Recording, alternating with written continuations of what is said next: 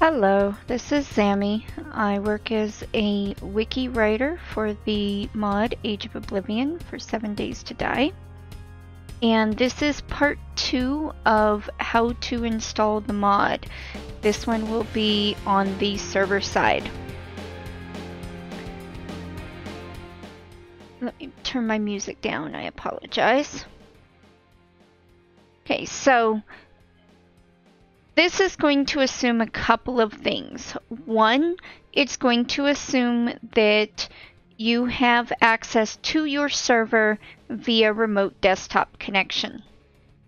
This is usually for VPS or for dedicated servers, or if you are like me, you actually have your own dedicated server system in your own house to provide LAN games for your family. In either case, it's assuming you have a remote desktop connection to said server.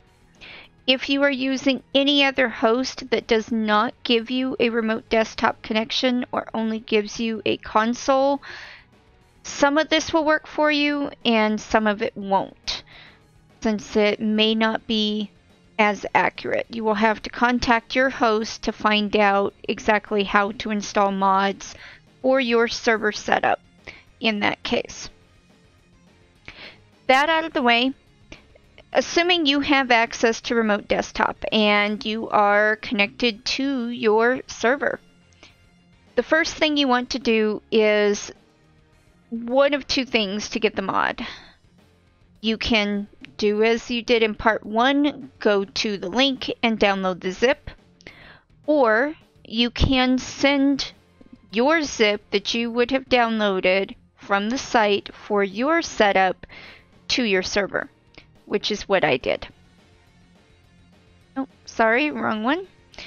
I actually moved it into the downloads folder, so this is the exact file that I downloaded in part 1, and this is what we are going to need. I also do still have 7-zip installed on this computer, because that is what I like to use, so I'm going to open that here as well. With a server, it's going to be a little bit different. For a server, you are actually going to want to have steamcmd install 7 Days to Die for you. But I also personally like to keep all of my servers separate and in their own folders, and usually on the desktop. As you can see, I already have a 7 Days to Die Age of Oblivion 2.8 folder here. This is our family's LAN server. It is currently down for demonstration purposes for this video. I will create another one so that you can see exactly how I create the Age of Oblivion modded 7 Days to Die server for us. So first, I'm going to create a new folder, because this is what I want to put it in. And I'm going to just name it 7 Days to Die AOO testing, or test. That'll work. And I'll move it over here so that it's... no, I'm not. Okay. Let's not auto-arrange the icons, and let's not align icons to grid. I apologize for that. It got a little weird at times. Okay. So, here is my new folder. Now, I'm not just going to go into the folder because I need to get steamcmd open. And steamcmd is actually in its own install.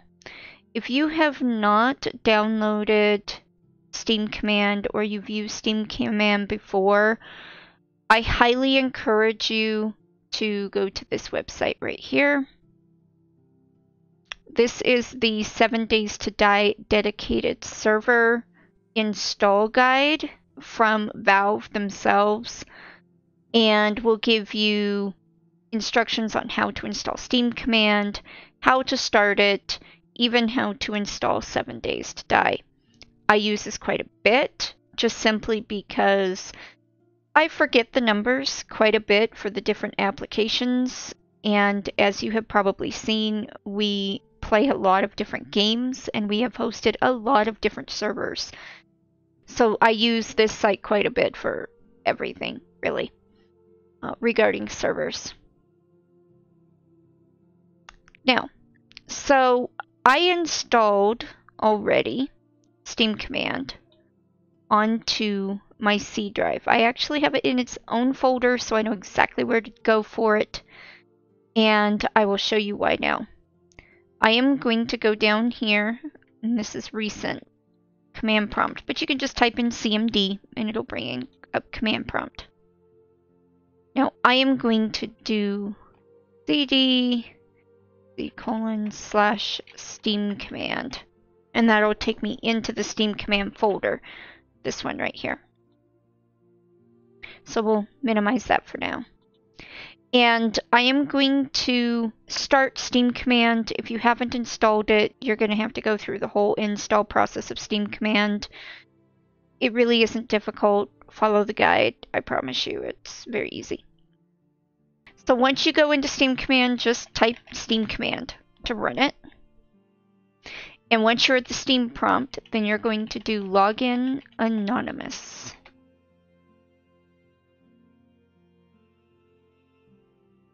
Okay. Now I'm back at the steamcmd. So now I want to tell it which directory I want to install it at. And in that case, it's going to be this one here, 7d2d-aoo-test.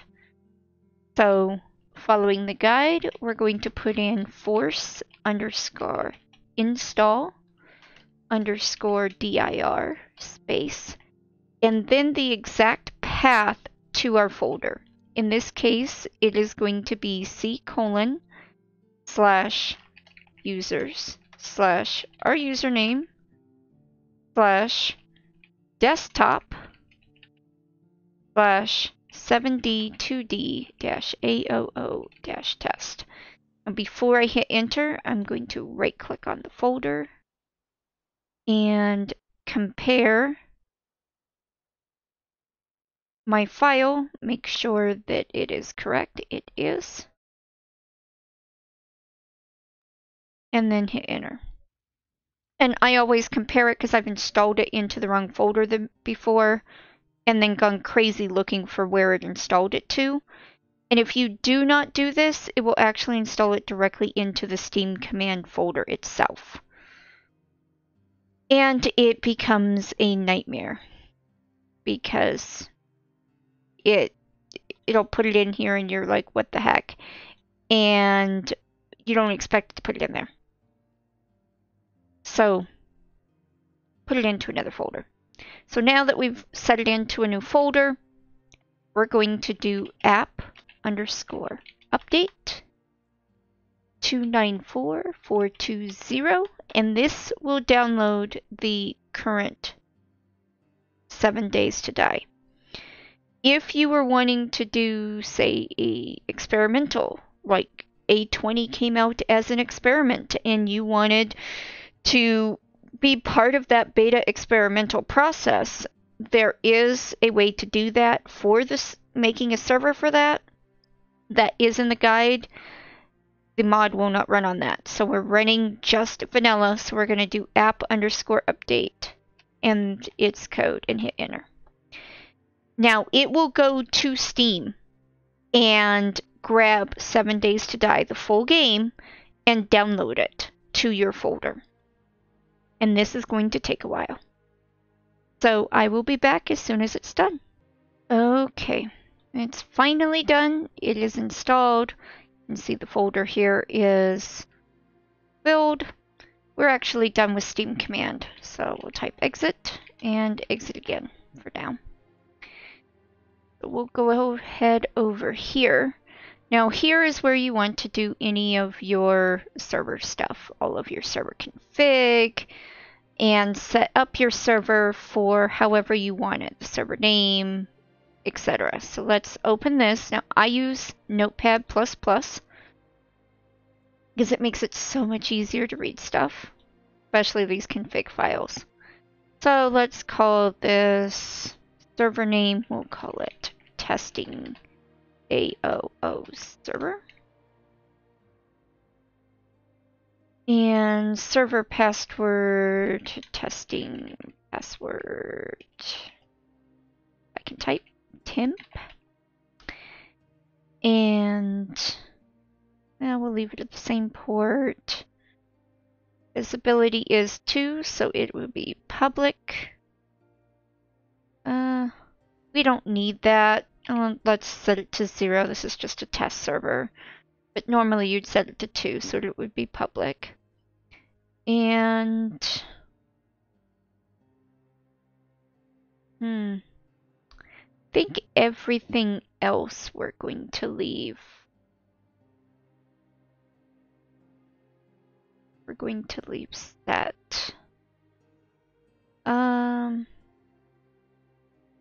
I almost never do navigating. Perfectly fine if you like to. I'll do a random world and let's see. Dragon testing server 21. I don't know. And we'll leave it there. Game name AOO test. Yeah, everything else should be good. Okay, so we'll go ahead and save that.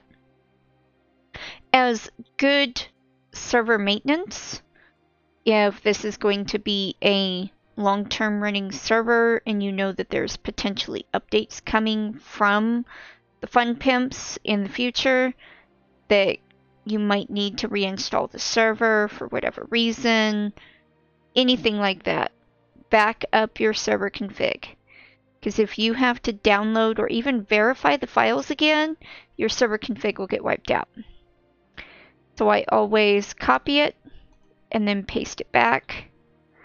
And then I will label this, rename, server config backup. So that if it ever does get wiped out, you have a backup of your original config and you're safe. Or you can move it to another folder, whatever you want to do. But keep a backup. So our server's set up now technically, except for the fact it does not have our mod. Now you would actually install the mod. So unlike before where I went into the individual folders here and put them where they're supposed to go, I'll show you what you can do. You can just highlight both of them, drop it into one of this blank white space over here, and it'll copy everything over for you. It's almost done. There we go. Okay, so the mod is now successfully installed. And the next thing that you need to do is bring up your command prompt again. Yes, I know I closed it earlier. But you're going to go to this folder now. So we will go to cd desktop / 72d-AO-test. And now we're going to do period / start dedicated.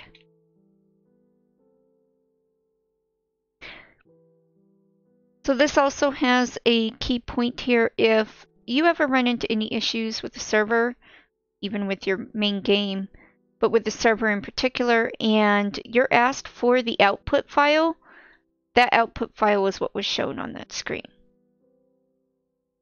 I'll select any key to continue. And it will actually get put out right here. So it's under the 7 days to dice server _ data. For a server, it's under this. And it'll get put out as the output log daddy for the dedicated server with the date and time that the server was started, not when it ended. And this will be continuously added to as long as the server is running. So this is the log that you will need for any troubleshooting. Creating a world by random world generation is going to take quite a while, so I will be back once it's done. Okay, I had a little bit of trouble there, but I think I've gotten everything set up. Our server is back up. I had to take it back down, and I actually had to turn EAC off because we play with EAC off. We don't play on public servers. And my system isn't set up to have EAC on at the moment, and I didn't want to turn it back on right now. And this is just a LAN server anyway, so I've turned it off. And brought the server back up. So now, I have 7 days to die up. I should actually be able to get into the game. There we go. So now it's going to take roughly about 10 minutes to get logged into the server. I'll be back as soon as it comes up. Okay. So here we are in the actual game. Sorry, I have to switch back over to the window. Here we are in the actual game, and you will know, first of all, that the mod's installed because the UI is different. You have the SMX up here, and different UI here and down here.